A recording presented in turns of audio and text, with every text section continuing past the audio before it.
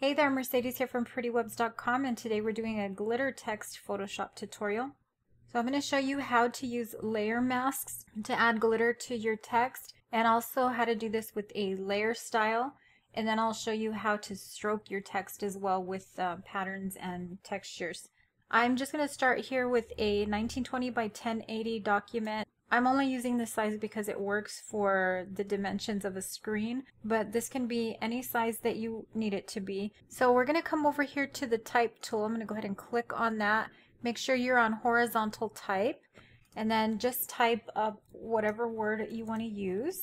I'm going to use the word glitter, and then I'm going to make this pretty big so you can see it.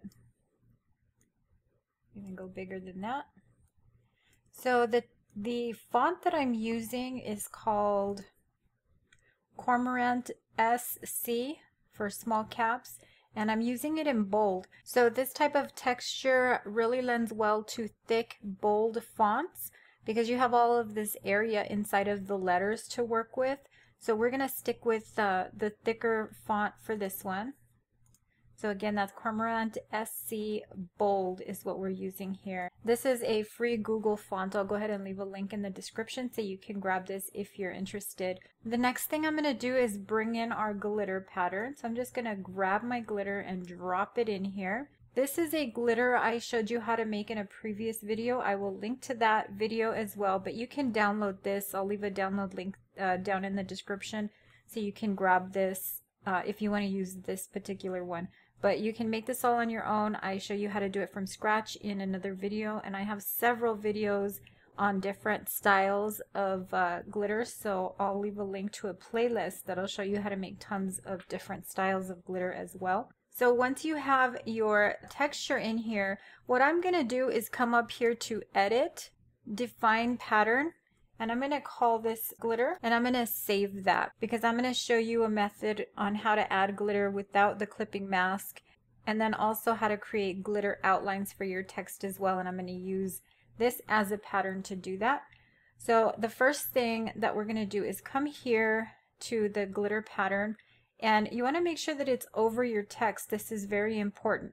So since we are using a clipping mask, whatever layer is on top is the one that's going to clip into the layer below it. So this layer right here is going to control the visibility of the layer above it. So hopefully that makes sense. It's just the order here is extremely important, so you need to make sure that your glitter or that your text is underneath that pattern. So the first method that you can use to get this clipping mask is to right click and then just choose Create Clipping Mask. And that will add the glitter texture directly into the lettering there. Okay, the second thing that you can do is come up here to this hamburger menu and do the same thing. Create clipping mask, and that's going to do the same thing. So there's always at least 3 to 4 ways to do something inside of Photoshop. I'm just giving you the, a few different methods. So that's the second way. The third way is to come up here to layer. Make sure that you're on that glitter layer, and you can choose Create Clipping Mask from there. And the fourth way, and probably the one I use most often, is to use the Option key on your keyboard, Alt key on a PC. You'll just hold down that Option or Alt key, and then you're going to hover right here between these two layers, and you'll see that little white square and an arrow. Once you see that, you'll just click on your mouse, and that will also create a clipping mask. So those are 4 different ways that you can use to create a clipping mask and get this glitter text effect. Now once you have the glitter clipped into your text, you can move this around and resize it, make it bigger, smaller, depending on what your original size was. You don't want to go too big if your original image was smaller. You're just going to get a bunch of pixelation. But you can resize and adjust just using your anchors, your move tool. Okay, so now I want to show you, I'm going to go ahead and delete that. So I'm going to show you another way to do this, which is the one I use most often, but only because I save my patterns inside of Photoshop. So if you have your glitter texture saved in your patterns like I just did, so I'm going to come up here to Window and then Patterns. I am in 2020. So if you're in 2019 or earlier than that, you're not going to have these patterns here. You'd actually get to your patterns by coming into Edit and then go to the preset in your preset manager. If you open this up, so right here I only have 2.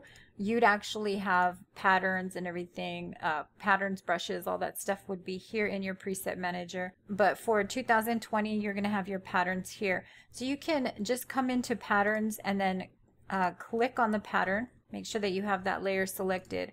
Click on that pattern, and that's going to add that directly as a layer style. So you can see right here, it's added the layer style. Another thing you can do is just double click over here on the side of the layer and then choose pattern overlay. Now you might get like trees or something. You'll actually have to click on that little down arrow, choose the pattern that you created, and then put that in there. You have a lot of different blend modes here for this. You can change the angle. This is not really going to make a difference for a glitter pattern, but for any other pattern you can change your angles. You can change your scale here. So I find that changing your scale inside of the patterns is going to, the best results are going to come from 25%, 50%, and 100%. Okay, from here what you can do is come in here to effects if it's not showing up here, and add a color overlay. So you can just change your blend mode to color, and that's going to change the color of your glitter. So you can make this any color you want just by adding that color overlay. You can also do that with the clipping mask by adding a hue and saturation layer to this as well. Okay, the other thing that I wanted to show you is this, adding the stroke. So if that's not showing up, you can come here to effects, just click on stroke, and the stroke for this is going to be, we'll leave it at 6 pixels. You can't see it right now because it's showing a color fill type. So you can change position, change the blend mode just like we did, you know, right here with this color overlay.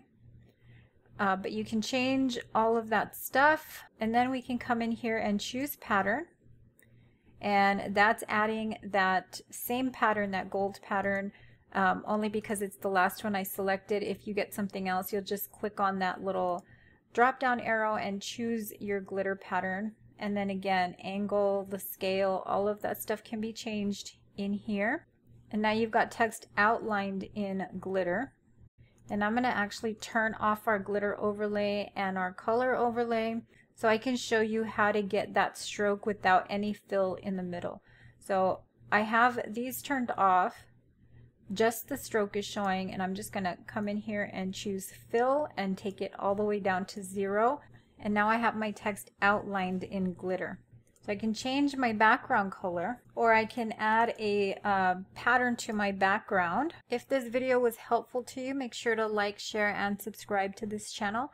And visit PrettyWebz.com for more design resources and tutorials. Until next time, thanks for watching.